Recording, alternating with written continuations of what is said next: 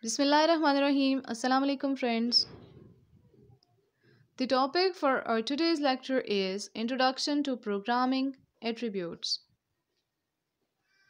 The points we will discuss here are firstly, the concept of the topic, then types of attributes, variable, instance coding, then types, local variable, global variables, uses of static and instance variable, then some methods, how to create static nested class, attributes in C++, and then syntax.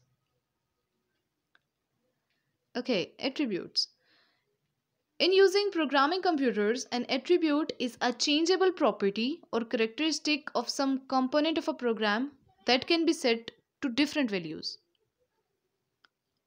Types of attributes: numeric attributes, integer; numeric attributes, floating number, double; string attributes, string.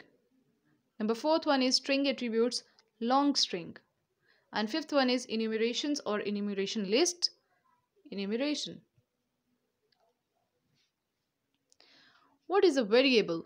In computer programming, a variable or scalar is a storage location paired with an associated symbolic name, which contains some known or unknown quantity of information referred to as a value. Instance variable. In object-oriented programming with classes, an instance variable is a variable defined in a class, that is, a member variable, for which each instantiated object of the class has a separate copy or instance. An instance variable has similarities with a class variable but is non-static. Instance coding. An instance in object-oriented programming is a specified realization of any object. An object may be varied in a number of ways. Each realized variation of that object is an instance. The creation of a realized instance is called instantiation. Each time a program runs, it is an instance of that program. Examples of instance coding. In programming, an instance is one occurrence of a class or object. For example, a program may have a class or object named animal, but there could be many instances of animals such as lion, cat, and dog. An example using JavaScript is shown below, where the animal object is created followed by 3 instances. Type of instance coding. As instant variables are declared in a class, these variables are created when an object of the class is created and destroyed when the object is destroyed. There are 3 types of variables in Java: local variables, instance variables, and static variables. First of all, local variable. All the variables we have used thus far have been local variables. A local variable is a variable which is either a variable declared within the function or in an argument passed to a function. As you may have encountered in your programming, if we declare variables in a function, then we can only use them within the function. This is a direct result of placing or declaration statements inside functions. An example of local variable. Local variables. This is a direct result of placing or declaration statements inside functions. Consider a program that calls a swap function. If you attempted to use a was in swap, a compilation error would result, undeclared identifier, since it is a local variable in only main function. Then global variable. A global variable DEF is a variable which is accessible in multiple scopes. It is important to note that global variables are only accessible after they have been declared. That is, you can use a variable is declared below its usage in the text. For instance, if we consider this simple program, we have one global variable. Example of global variable. A global variable in the program is a variable defined outside the subroutine or function. Hence, it can be accessed throughout the program by any function defined within the program, unless it is shadowed. Uses of static and instance variable. Instance variables are created when an object is created with the use of the keyword new and destroyed when the object is destroyed. Static variables are created when the program starts and destroyed when the program stops. Instant variables can be accessed directly by calling the variable. Static methods and variables. In the Java statement system.out.println today.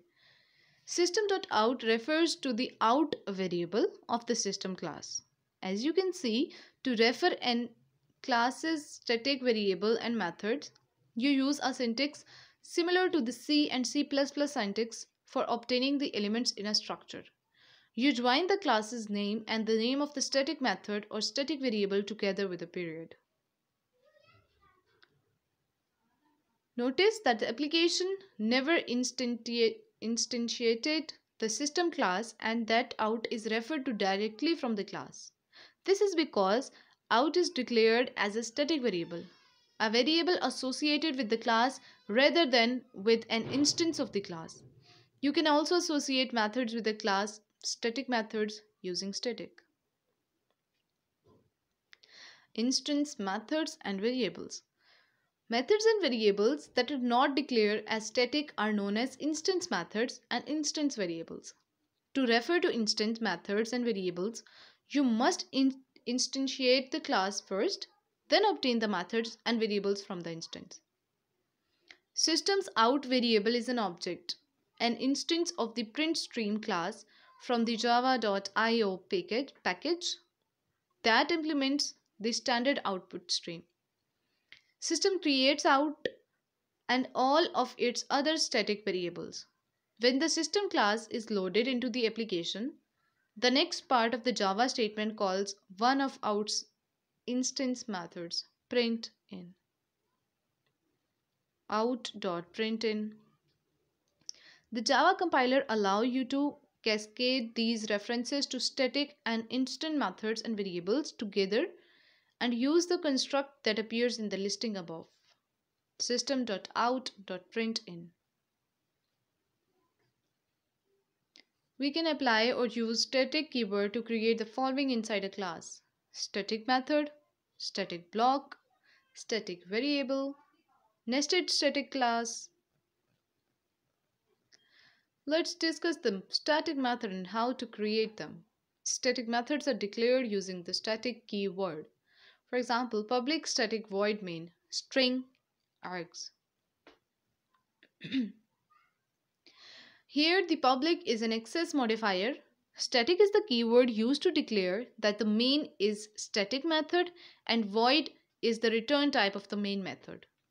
Inside static methods, we cannot directly access instance variable or object fields. Also, we cannot call instance or non-static methods directly.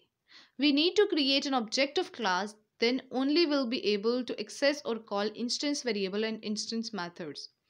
Static methods cannot use this keyword directly as this is a reference to the object which calls the instance methods. Also, static methods cannot access the super keyword inside the method. Static methods are used to perform operations that do not depend on objects of the class. Static methods are called without the creation of an instance of a class. For example, static methods are called using class name, method name. Let's now discuss static block. Whenever we want to execute some lines of code or some statements only once, when the class is loaded into memory, then we can use static block initialization. Now let's see the use of static variable. Static variables are like global variables. Only one copy is created for a static variable and shared among all the instant variables at the class level. Static variables are class level variables and a single copy is created. Static block and static variables are executed in the order they are written in the program. Static nested class. When a class declared inside a class, it is called inner class. The outer class cannot be declared as static, but inner class can be static. Few things to note about the static nested class. A static nested class may be instantiated without an instantiation of the outer class. A static nested class can only access static members of the outer class and cannot access non-static members of the outer class. Have a look at the instance method. The instance method belongs to the instance or object of the class. To call instance methods, we need to create an instance of a class using the new keyword. The instance method can directly access instance variables and other instance methods. The instance method can also access static variable and static method. When do we create static variables and static methods?